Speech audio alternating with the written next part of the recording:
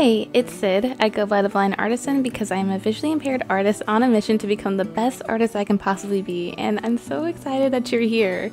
In this video, I not only want to inspire you to get creative, and not only will we be creating some art, but I really want to talk about this topic of embracing slowness and how it can benefit your art and benefit your mental health and your overall happiness as a person and as an artist. So if that all sounds good to you, then grab your sketchbook and maybe a cozy drink, and I hope you enjoy this little cozy vlog. I can smell the shore, it's right in front of us if we just hold on tight.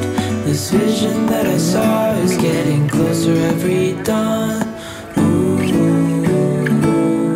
If you watched some of my previous vlogs, you would know that we've been working on this painting for about 4 videos now, which in some ways sounds crazy, but in the greater scheme of things, I don't think it's that long. I feel like taking my time on this piece has not only allowed me to catch mistakes sooner, but I've been able to add to this piece spontaneously and intuitively, and I feel like I've been making better creative decisions in my opinion and coming out with something that I really like and that I'm really proud of. Wait for our home to show on the horizon, soon we'll be there. When I first started this piece, I knew that I wanted to do something special with the border. I knew that I wanted it to be a little bit different, and I love how it came out. When I did the border, I kind of noticed that there were some things inside the actual piece that I wanted to adjust, so I started adding some line work into the trees to bring those out. It's crazy when you work on different portions of the piece that you realize, oh wait, now that I did this, now this needs to pop a little bit more. But I think it was a beautiful journey because it reminded me that I indeed was not done with this piece like I thought I was. And I don't know, I feel like every time I get close to the end of a painting, I get really attached, and just working on it feels like a little addiction, a little safe haven in my day.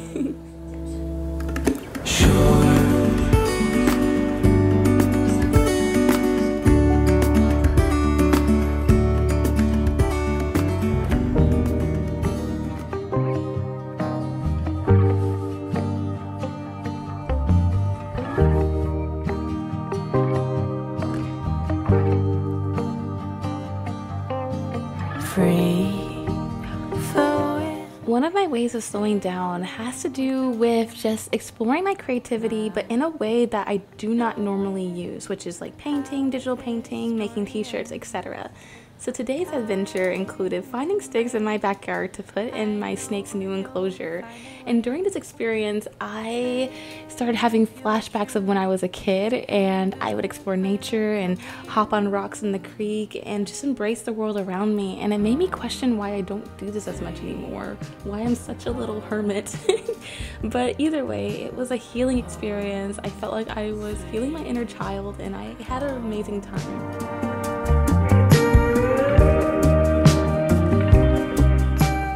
After baking and cleaning the wood just to make sure that they're nice and sanitized for sardonyx, I started laying the wood pieces on the background. My idea is to create this custom naturalistic background so that sardonyx can climb on the backdrop, because I noticed that he likes to do that in his current enclosure. During this process of working on the background, I couldn't help but feel really excited to be trying something new. I knew nothing about like foam and how to even build this. I was following a YouTube tutorial, which was great because I feel like trying new things and embracing your creativity and following that is an act of slowness, because when you're trying something new, all the pressure is just alleviated.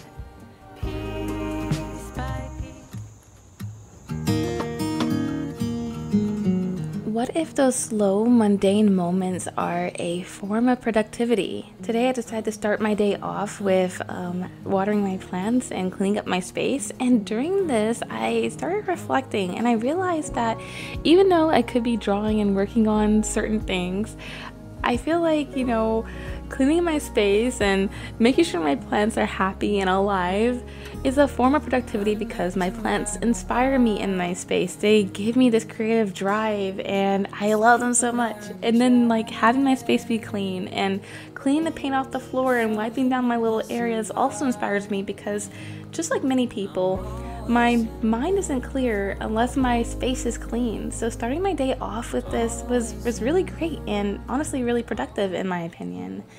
And when I sat down at my desk today, I just felt like I was ready to take on the day. So I want you to ask yourself, what do you find productive and why? And you can leave it in the comments below, or you can just ask yourself and answer it yourself and marinate on it. But I want you to keep this question in mind because I think it can tell a lot about yourself and your mindset, which I think is important to dive into. Just what is essential for life that is thriving. Go deep, mute out the chatter. Today I decided to work on this illustration. I've finally confirmed in my head that I want to do some sort of autumn fall drop. And I have to say that when I sat down with this piece, there was a little bit of resistance. It's been a little bit difficult for me to get back into creating personal pieces digitally. If you don't know, I actually stopped creating digital art for myself for personal reasons. Well, it's really just because I was doing a whole bunch of client work that was digital, and I felt like I wasn't relaxing when I was creating art this way. But I recently gravitated back to it, and I feel like I am ready to maybe add some new things into my shop because I feel like that's something I've been neglecting lately. But something that was really important for me to get to this point was to take a break and to embrace other creative outlets. I feel like had I not done that, I wouldn't be in the mental state to be able to take on creating digital art again and having that passion for it, because even though there was some resistance when I sat down and started working on this piece, I started to really enjoy it, and I started having a lot of fun with this process. So this is all to say that taking a break can help you come back as the version that you are striving for. Taking a break can sometimes be the most productive thing for you to do, for you to come back bigger and better.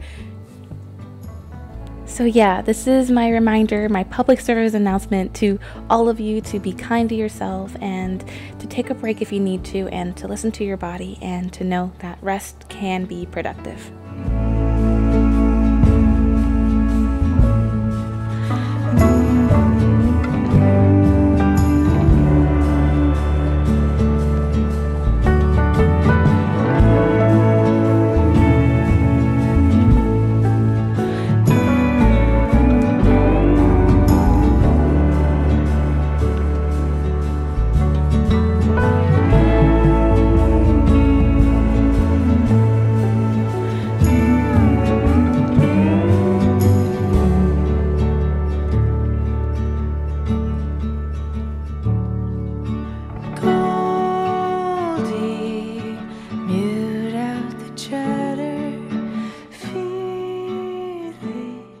After working on the autumn piece for a little while, I decided to take a break and work on the background. I carved back some of the foam and I started adding silicone on top of it. With silicone, just make sure you have the door open and a fan blowing, just all the ventilation you can get, because this stuff does have a smell and you want to be able to be safe. And yeah, but I went over it with some sphagnum moss and some soil to give it the naturalistic vibe, and this was just a lot of fun.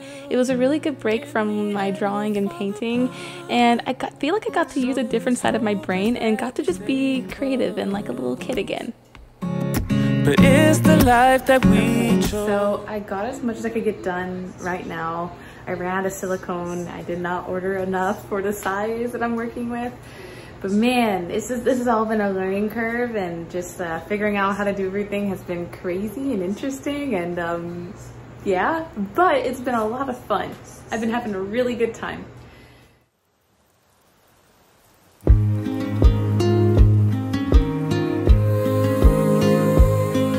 When I showed my partner this piece, I asked him what he would add to it or if there's anything he would change, and something that he mentioned was adding depth to the foam bubbles.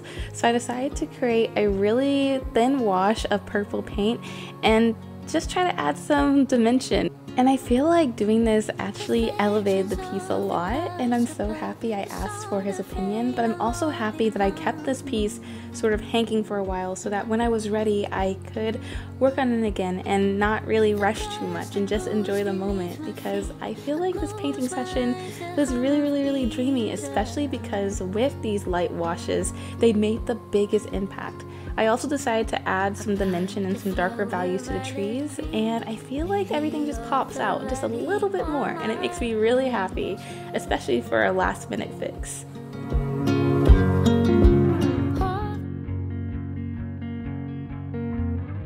We are back at the desk again, woohoo! And we are going to be working some more on this piece. It's weird because while I feel like I had to push myself a little bit to sit down and work on this piece, whenever I got into the rhythm of it, I was beginning to enjoy it. And I like that, of course. We love enjoying things. But I decided to tackle the part that I was putting off the most, which was the pattern, because it's just so tedious. All these little rhombuses, these little diamonds that I have to color in, but I feel like they did something for the piece, of course, because it's just finishing the pattern. And even though it was tedious, I'm happy I did it, of course. Who's gonna make you not blue?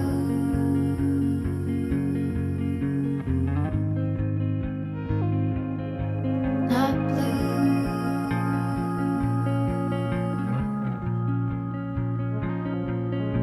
Blue too. Bad mood. Sort of witty and jaded, but let's not talk about you. Your coyote song on a rerun.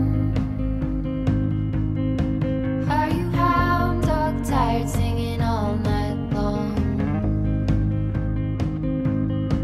Who's gonna save you? Who's gonna make you not blue?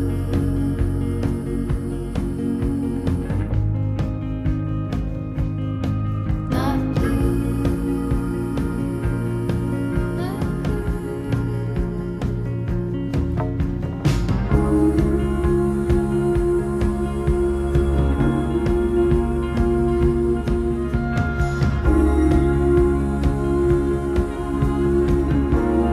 Not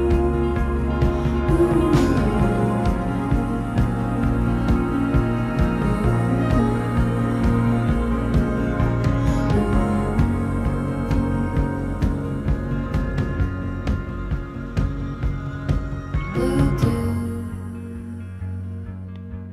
Blue moon. Been one or two. Now that all the flat colors and gradients are in, I feel really excited because I get to work on the line work. And I don't know, line work is just so fun for me. I love it. I think it's just because you get to watch everything sort of come together and get cleaned up, because usually my underpaintings are really messy, and then the line work just brings it all together, and that just makes me really happy. So I feel like this drawing session was just all around super therapeutic for me, especially once I got those diamonds out the way in the beginning. So I would love to know, what is your favorite part of your creative process? And let me know in the comments, because I just like to know, because sometimes it's color for some people, sometimes it's the first sketch because you get to be all free. So yeah.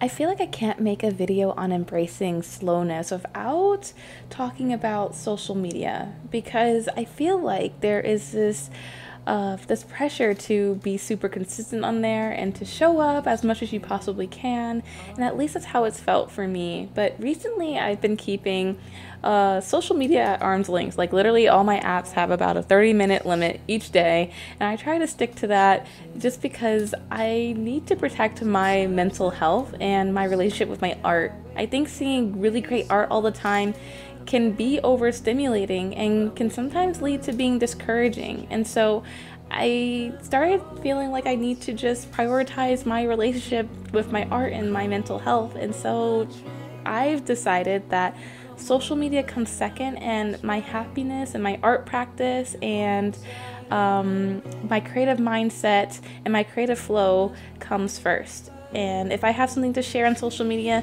I will. But, it's not the biggest priority anymore. And yeah, it's scary because, of course, I want people to see my work. But I feel like that's why I have YouTube. And maybe you count YouTube as social media, but I just count these little videos as little diaries I get to look back on one day and feel proud that I did something and I created art, and I get to share it with my family, and they get to see what I'm working on and all these things. And I think that makes the relationship a little bit healthier than it does with like Instagram, where I'll barely look back at the things that I post. And so what's the point of posting into the void? But yeah, that's just my opinion on it. I just think our mental health matters more than anything, and our happiness matters more than anything, and our creative practice matters more than anything, because we want to do this for a reason. And why implement something that makes it not fun anymore, But that's just my opinion. In the rain, even as we're having a fight.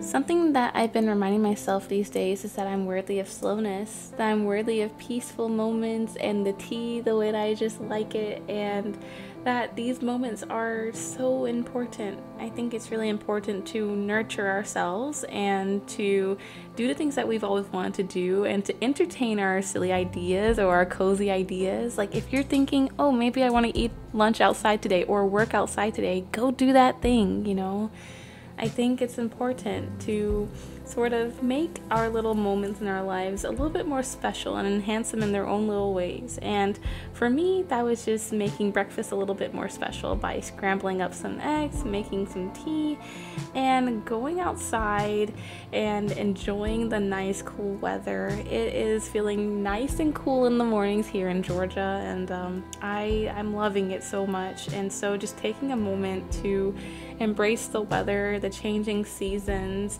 and to wear my hoodie, which is in my shop, by the way. And it's been a nice moment.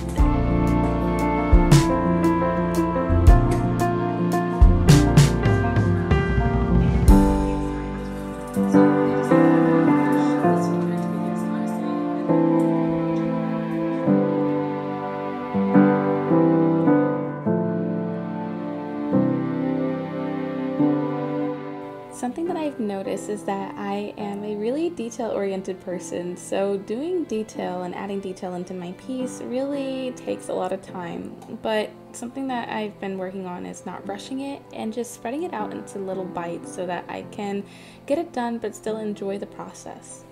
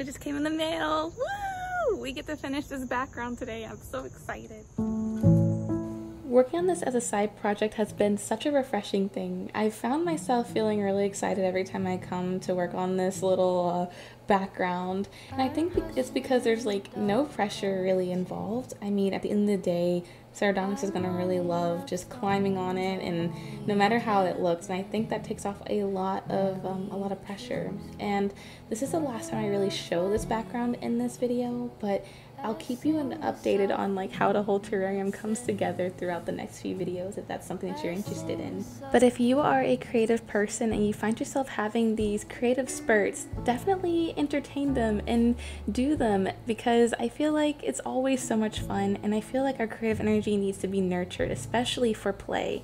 I think it does a lot for our mental health and a lot for our productivity in other areas. So this is your sign to get a fun side project. I think you'll love it. Watching the paper slowly unfold, bracing for news that I can't bear to hold, while I'm singing this song to myself. I sing this softly to myself. Since I worked on this piece quite a bit today, I didn't really have too much left to do, but I did want to add a little bit into the background just to sort of bring the piece together, because it was looking kind of plain for me.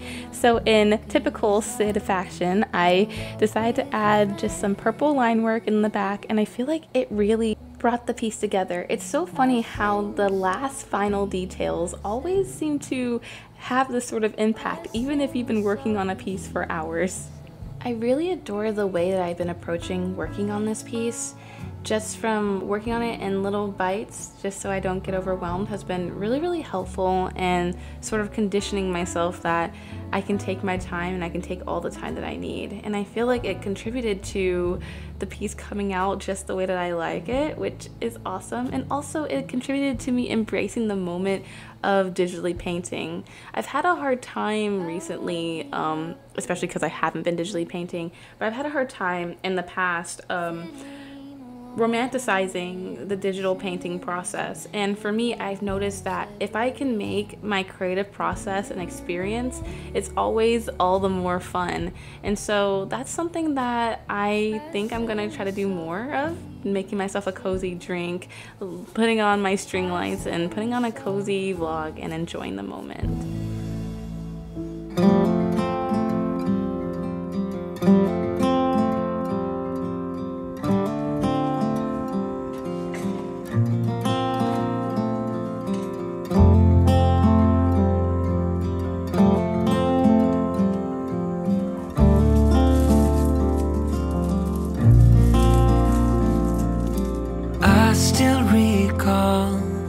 First time I saw. Hello friends, we just printed out the first, we meaning I, but you're with me, so we did this. We just printed out our very first print of this piece, and I love it so much. I love how it came out. I think that there are a few things I may want to adjust now seeing it printed.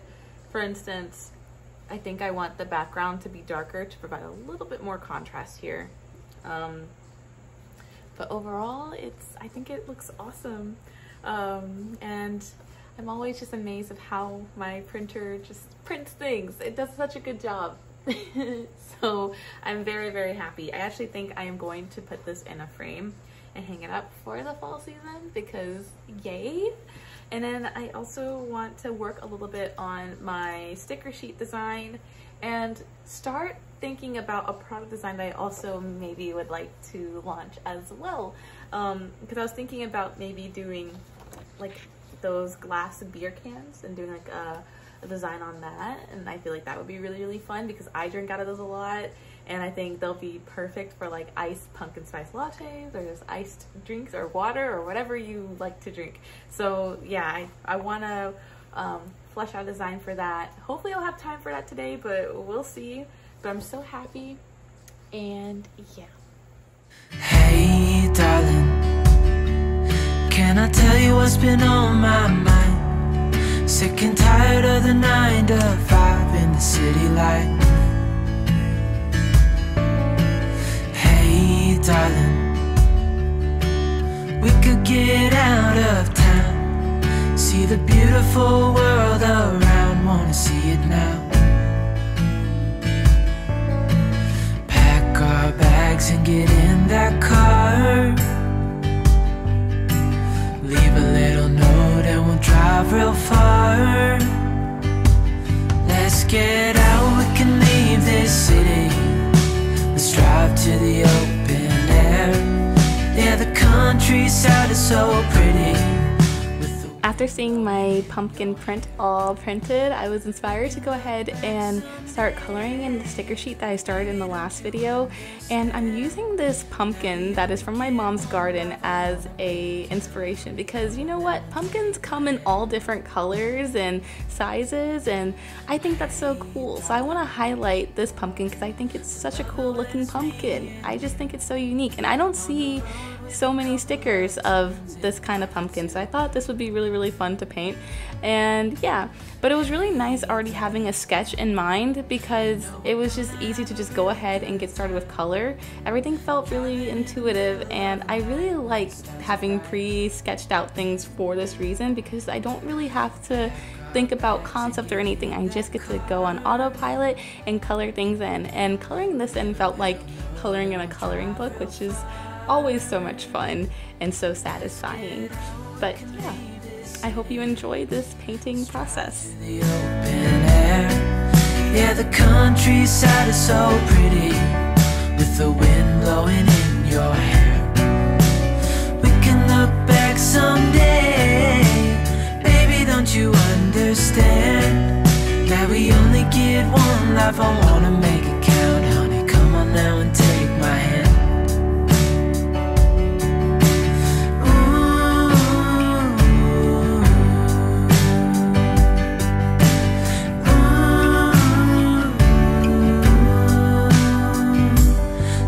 Get out, we can leave this city, let's drive to the open air.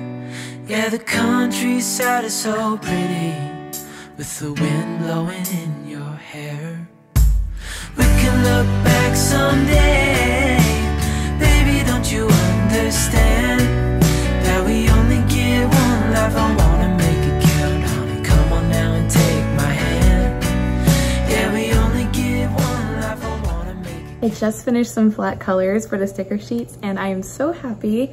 I feel like they're coming along very well, very fall, very nice, and I'm excited. So I think really the next steps with this sticker sheet is to line it and come up with a captivating background. I like the green color that I have, but maybe adding texture or something else to it that will make it look nice, and then maybe each sticker can have its own individual background, which will be really good too. But overall, I'm really happy with the progress that I made today. I feel really accomplished and in the fall spirit. And also, I used this pumpkin as a reference for my pumpkin in this one, which is so cool because my mom grew this in her garden, and it kind of inspired me to maybe make one that's just like all kinds of different pumpkins. But I know that since I am planning on outsourcing these sticker sheets, because Cricut is another investment and another learning curve, I feel like outsourcing might be more affordable, and I can price them to be more affordable for everyone. But I kind of want to make another sticker sheet where it's just different kinds of pumpkins, but I don't know if I'm in over my head or not, so I might stick with one this time around. But and then just see how it does, because I've never really done a sticker sheet officially before. I did one that was like a tiger sticker sheet, but it was a long time ago, and so this is my first official like sticker sheet that I'm outsourcing. So maybe I should stick it out with one, maybe I'll try another one, but we'll see how it goes. In this video, we discussed the importance of embracing those slow, mundane moments while also creating some art along the way.